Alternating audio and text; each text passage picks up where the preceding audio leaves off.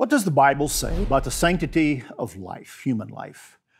This is a big question in the light of the recent Supreme Court decision that overturned Roe v. Wade, the landmark 1973 decision on abortion that said that it was a constitutional right. And in June of 2022, the court overturned that, saying that there is no constitutional right. Our view, our worldview on such a topic has to be taken from Scripture.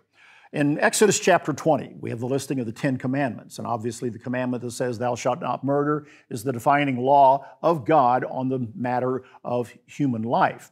But further on in Exodus, in chapter 22, we read something that does bring it down closer to this matter of life in the womb of a mother. In Exodus 21, verse 22, it says, "If men fight and hurt a woman with child so that she gives birth prematurely, he shall surely be punished accordingly as the woman's husband imposes on him, and he shall pay as the judge determines." It goes on in verse 23 to say, "But if any harm follows," in other words, if that injury would cause the fetus to be born prematurely with problems and death and to be miscarried, then it says, "If any harm follows, you will give life for life." In other words, if there's an injury to the woman, it's considered in this verse then that child in the womb, that fetus, is a life. God's word defines it as such. And this law then defines it as murder and imposes a penalty. In our parlance today, we would call that first-degree murder, nothing less. It is considered murder to take an action that destroys unborn life. And that is the foundational principle from which all other judgments are going to have to be made in this matter from Scripture. The scourge of abortion has been a form of idolatry in our world today.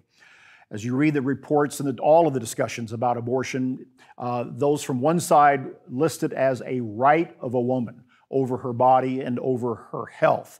And we read all kinds of terms that try to mitigate what exactly is taking place.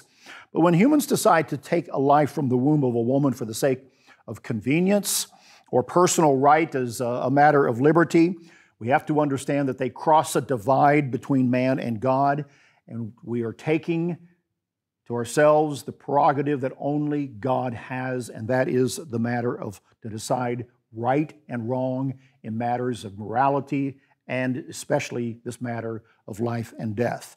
Man puts himself as God in this particular issue, and that becomes a form of idolatry that for all nations, not only America, will cause the suffering of the judgment of God when that day comes upon the world. We do rejoice and give thanks in the Supreme Court decision that overturned Roe v. Wade. But we know that it's only one issue that the court has decided, and it has turned it back over now to the states. It will not remove abortion from the land of America. It will continue to go on, and it will likely continue to be a much heated debate and discussion.